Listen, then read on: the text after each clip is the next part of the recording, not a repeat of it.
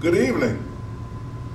Can you believe that we're coming to the end of another series of lessons? Believe it or not, this is the last lesson for the month of September, and really the last lesson of the 8 lessons that we have considered from the life of David.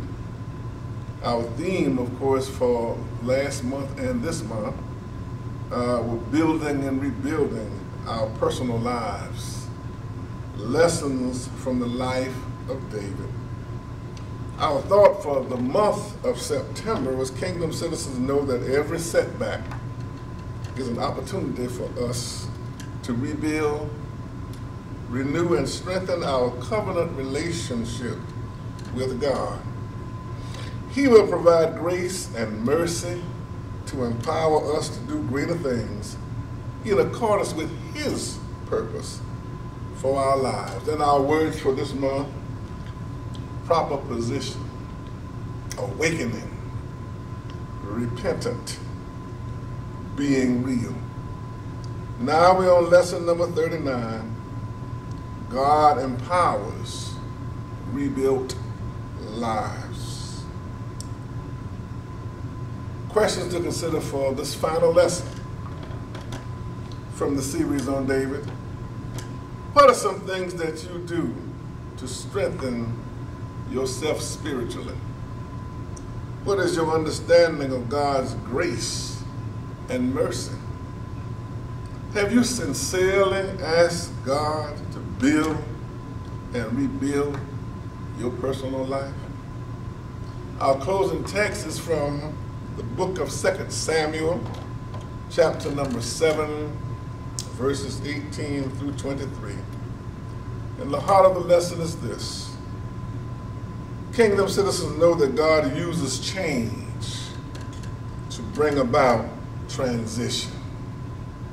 God uses change to bring about transition. But what are we talking about? We're talking about change being movement and transition being transposed into something better than we were before. Change is changing a life that's down, that's in ill repair, transitioning into a rebuilt life. Introduction: as we conclude this study from the life of David, it is appropriate to reflect how his life shows the way God works to build and rebuild our own personal lives. You remember when we began this series? David, called by God when he was just yet a shepherd boy, how he confronted and had to face a giant named Goliath, and how we must face the giants in our lives. How he was tortured and tormented. I use the word tormented by Saul. You know what happened there. Insecure people, jealous people, sometimes play a role in trying to stop what God has for us, but they can't. How we went on from there, and David became king and united the tribes. And guess what? How he fell from grace by being out of position, and how God restored him through the prophet who said that you are the man. How he developed a repentant spirit. And what we learn from all of this is that God will not leave us, nor will he forsake us.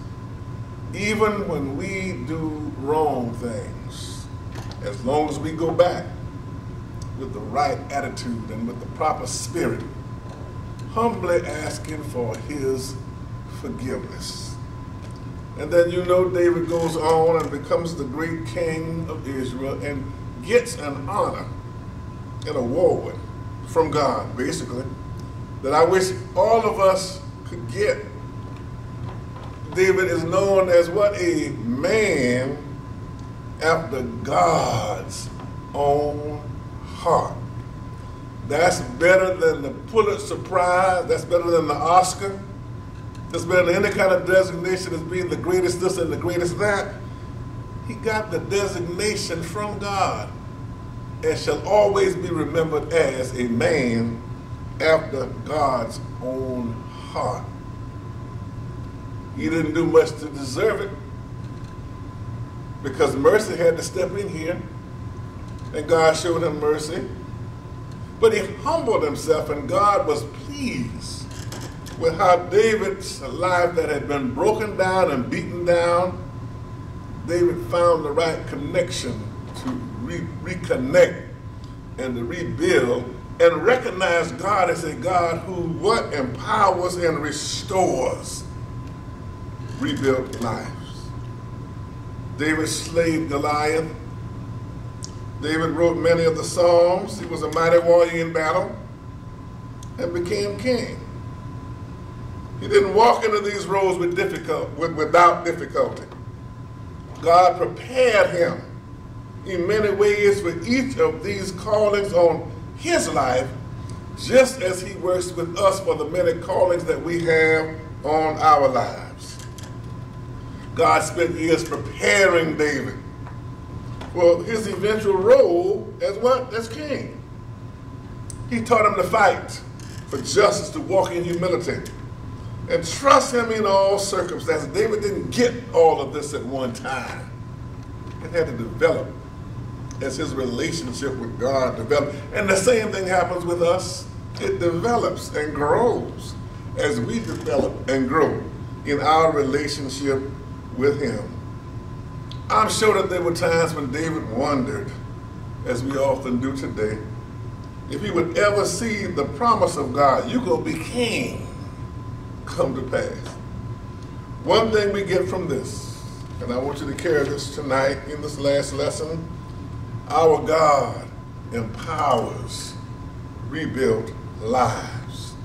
And so in our lesson, our closing lesson, which actually comes at a time during the course of David's life, not at the end, as most of these series sometimes do, we find that David having a conversation with God, having a talk with God in a very humble way.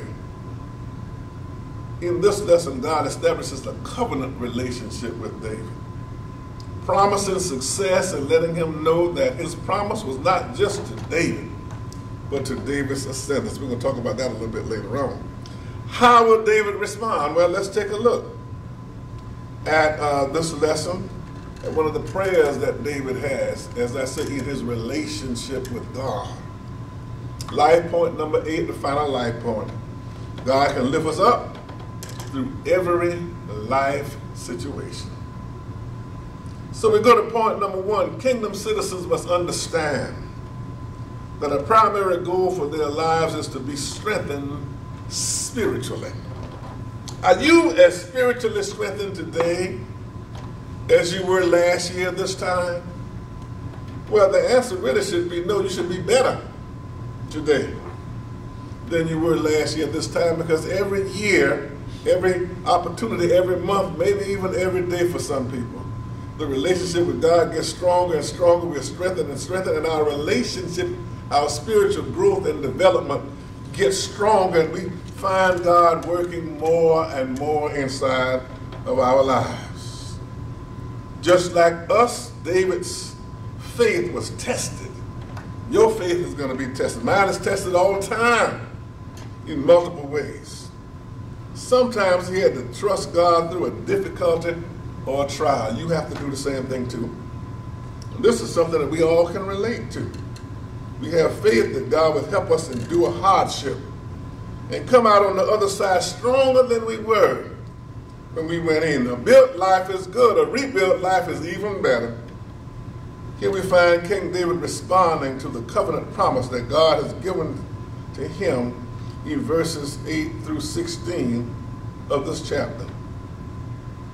Is your relationship with God a growing relationship? You used to sing a song one time, every day with Jesus is sweeter than the day before. Can you really say that and mean it? I don't know. That's a question that you must ask yourself, and answer yourself in the sweetness and quietness of your solitude with God. Not only did God promise to make David's name great and to establish the people of Israel and to give them rest from all of their enemies, amazingly, God also promised to give David a dynasty to establish the throne of his descendants. Not for 100 or 500 or even 1,000 years, but for all time. What a promise this was. David's relationship with God was, this is the word I want you to write down tonight, too personal. Strong, personal relationship. His humility is apparent in this prayer. Listen to what this prayer says. The word says, then King David. You understand what I'm talking about? He's king now, He ain't just David, he King David. Went in and sat before the Lord. And he says, who am I? Woo, what a question. Who am I, sovereign Lord? And what is my family that you have brought me thus far? And as if this wasn't enough in your sight, sovereign Lord, you have also spoken about the future of the house of your servant. Wow. These are words of genuine gratitude and humility, inspired by the unexpected grace of God. Have you ever felt this way? Let me ask you a question. When God blesses you and you live a life that is pleasing to Him, do you understand that the blessings that God has given to you is not only to you, but also goes to your succeeding generations? Don't you know that when you live a godly life, your children are watching you, and they see you living a godly life? It's something for them to imitate. They may not emulate it immediately, but at some point during the course of their own lives, they will remember. That's why some of us sometimes start talking and singing about mama's prayers and daddy's prayer, because we remember mama praying, and we remember daddy praying, and even if we don't pray yet ourselves, we understand that somewhere within the fabric of our existence, from one generation to another, guess what? Prayer was a part of it all. And that God blessed our grandparents, our mamas, and our daddies, and those prayers are going down to us. And guess what? Those prayers and that prayer lifestyle must also go to the generation that follows us. Don't you know, if you saw your mama or your grandmama reading the Bible, saw your daddy and mama reading the Bible, you should have been there with them reading the Bible sometimes, studying the Bible together. I'm so happy that one of my small group classes, my daughter is with us, one of my daughters anyway, is with us every Monday night in our small group. And I know if she has children, the principles and things that we talk about in our small group, and all of y'all should go and be a part of a small group. I'm just throwing that in as a promotional. That thing will go down and visit the generations that are yet to come. So I'm asking you to please think about that. David says, who am I? Wait a minute, I'm just a little boy from across the track. I'm just a little boy who lived in the 1 room, 2 room, 3 room, 4 room house. I'm the person whose mamas and daddies didn't have a whole lot of material things. Who am I, Lord? I was just in the field taking care of the sheep. Who am I, Lord? You looked down upon me wherever I was, and you anointed me. And God is doing the same thing right now. He's anointing you and has anointed you to a greater purpose that goes way beyond your current circumstances and your current situation. I don't care how good it's going now, God's got gooder things for you. I know gooder in a word, but I thought I'd throw that out. I don't care how bad things are, God's got better things for you. So you got to live it. You got to think it. You got to believe it. Because it's true. In David it says, all of these things that come down on me, man, I can't understand. Who am I? Lord, that you bless me like you bless me. And I have to do that sometimes. I might as well tell you. I have to do it sometimes when I understand. That's why when I think of the goodness of Jesus and all he's done for me, my soul gotta cry out, hallelujah, praise God, thank you, Lord, for blessing me. You can feel this coming out and coming through and being sent up by David in his conversation with God as he prays humbly, thanking God for being the God that he is. So number one says the primary goal for our lives is to be strengthened spiritually. Number two, kingdom citizens must also learn that their faith is strengthened by trusting God in what? Every situation. Through it all, David learned to rely on God and to love his word. He learned obedience and submission. Even when his life was endangered, he developed close, enduring friendships and alliances. David's past wasn't perfect, and guess what? Joe's ain't either. He had his fair share of ups and downs. So do you. So do me. He wrestled with sinful behavior. Oh yes, so do I. So do you. God used his life experiences to deepen their relationship and prepare him for all he had planned for his life. Who am I? Who am I, Lord? God. He was not born into a family of power and prestige. He wasn't a Kennedy or a Rockefeller or a Trump or some of these big names that go around all the time. People, you know, he wasn't one of those kind of things. He wasn't a Kennedy. You know, he wasn't that. Just one of Jesse's sons, the youngest boy. Even though he was the king, he is the king and is the greatest warrior of Israel. David's accomplishments and his fame could never merit the promise that God had made to him.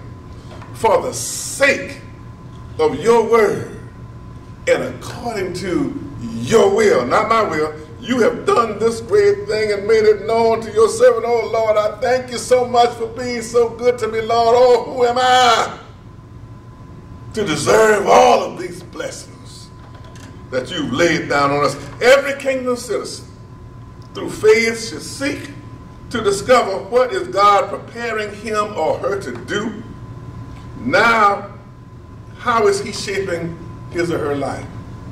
So the question, I'm getting all hot and sweaty up here now. I done got all hooked up in this thing. How is he working with you? How is he shaping you? If you don't know yet, keep asking. Be diligent. Be trusting. Point number 3. Kingdom citizens must accept that God grows them through the ups and downs of their lives. You ain't going through something just to be going through something. God is growing you. Through your trials and tribulations, God is growing you. Through your setbacks, God is growing you. And he helps you know and learn and understand that you're not going through this for nothing. He's shaping and molding you and getting you ready for the great legacy that he has for you. Look, David was in that field. You know that lion and the bear he fought and all those kind of things. The responsibility of taking care of a group of animals. You know, being a protector, being a seeker of them that were lost in the field. You understand that? God was preparing him. Fight with Goliath was a preparatory battle. I come to you what? In the name of a most high God. You're going to know when I defeat you that there's a God in Israel. And that God empowers me and strengthens me and allows me to handle this particular situation. You understand? It's David who humbles himself, who knows that when he has a fault, he can say, create in me a pure heart. I have made a mess of myself, but do what? Please create a right spirit in me. Because God, I know you ain't through with me yet. And look at where he is right now. Who am I, Lord? Oh, what a powerful question. I'm just a humble servant. of an almighty God, who understands the danger of being out of position in my relationship with him. Point number 3. Kingdom citizens must accept that God grows them through the ups and downs of their lives. You understand when I say ups and downs? You're growing. You're going and you're growing, and guess what? You're knowing a little bit more than what you knew before. David could say something mighty magnificent when he boldly proclaims this in verse 22.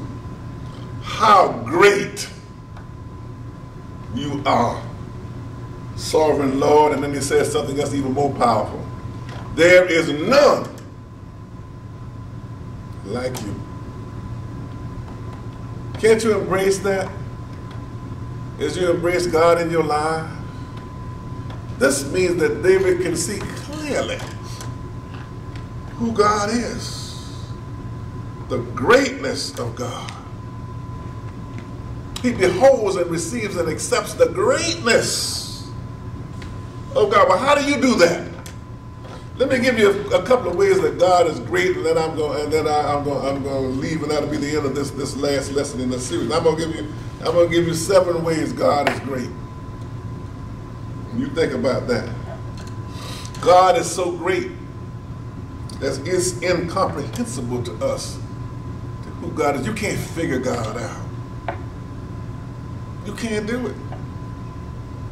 We are so finite, we cannot even begin to grasp how infinite our God is, all-powerful, all-knowing. How about all-loving for those things that are good and within his will? We can't wrap ourselves around God because we ain't got enough of us to do that. Better that we sit tight and let God wrap his loving arms around us. Isn't that a wonderful feeling?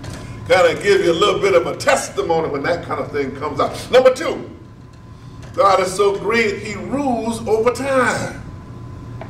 Man cannot stop the clock. You can't do that. Why? Because God controls time. It may not be your time or your season yet, but God will get you ready, and he'll make sure that the time is right for you to go and to step into that destiny that he has for you while you're in the preparation room. Our God is so great that he rules over time. God has not said the benediction on our lives just because we're going through a hard time, or just because we messed up, or just because we need to have our lives rebuilt. God has not said the benediction yet. No, it's not the end yet. He's getting us ready and getting us right. He controls time. If man controls time, man will shut you down. But God controls time. He is so great, he knows everything. He knows things about you and you don't know about yourself. And there's nothing God needs to learn, nothing he has yet to discover, because he's made everything. When he guides us, he does so in perfect knowledge. We may walk by faith, but we follow God who already knows what's ahead. That's the good thing about a fight. When you get into a fight, guess what? You don't know how the outcome is, but if you serve a God, the right God, God knows what the outcome is going to be. And so because we can't see the outcome, all we can do is just trust and be trusting in him. And that's what David had to learn after he had that fall and when he got into the process of rebuilding his life. Can't keep no secrets from him. No, you can't run Bathsheba. You can't conspire to get rid of Uriah and think God ain't gonna know. God is great in wisdom. That's number 6. Why? He's wise. He's an all-wise God. We often seek answers from many places, but only God has the wisdom we need. Look what Isaiah 55 says. My thoughts are not your thoughts, neither are your ways my ways. As the heavens are higher than the earth, so are my ways higher than what? Your ways. And my thoughts than what? Your thoughts. God is infinitely wise. Don't think you're smarter than God. Number 5. God is great in faithfulness. And I hope you got all of these down now. Number one, I said God is great, that he's incomprehensible. We don't understand it. We can't get it. Number two, he's great over time. He rules over time. Number three, God is so great, he knows everything. Number four, God is great in wisdom. And number five, God is great in faithfulness. You heard that song, Great is Our Faithfulness? Oh, yeah. We know that God is faithful and yet don't always feel that faithfulness when our circumstances are hard. You can't give up on God and think God forgot you. Be faithful. God's character is constant even when our circumstances aren't. It's not that he chooses to be faithful. He can do anything he want to do, as you must know, but he is faithful. None of us go to bed waiting to see if the sun will rise the next morning to make plans. We all know that the sun will rise, and we'll feel confident in that. Why? Because we know that we serve a God who will stir us up when the morning comes. Number six, God is great in goodness. How great God is, how good God is. We say that thing all the time. God is good what? All the time. All the time what? God is good. Yep. He's good because he is the source of everything good and the measure by which we can even know what good is. It's easy enough to say that God is good when life is going well, but when we are about to go through some things, as David did, can you still say God is good? I want you to know that's how good our God is, a good God. And number seven, God is great in power. He's an all-powerful God. And so because he is, guess what? We can say this. All things are possible with God. Think someone's too far from God? God can save him. Think you too far from God?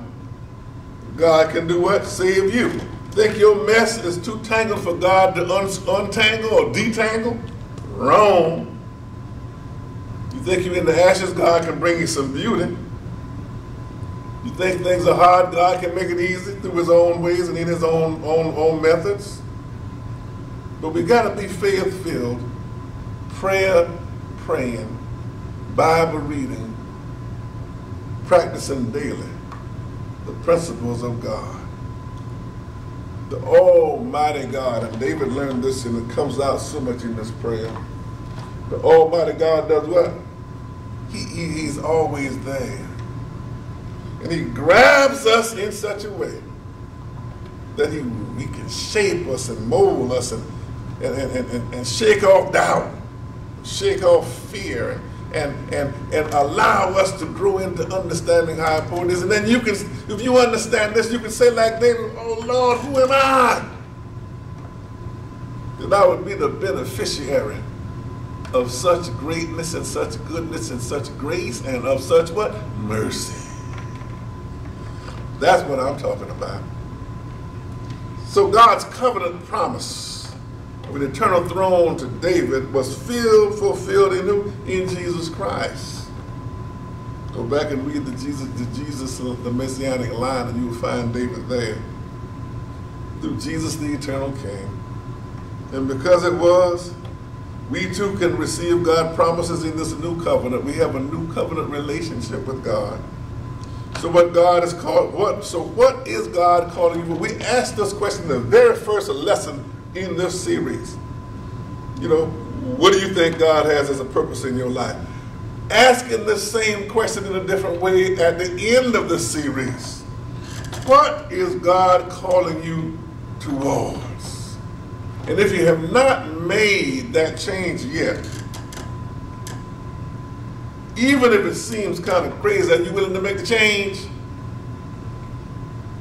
God often calls us to make a change in our lives to spur spiritual growth and further his plan for mankind. Therefore, what we are saying is God and only God.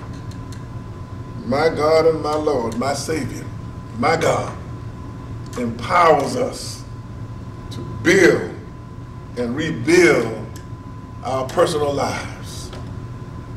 And so, from the beginning when David was called to the end when he went the way of the world and was prepared to die.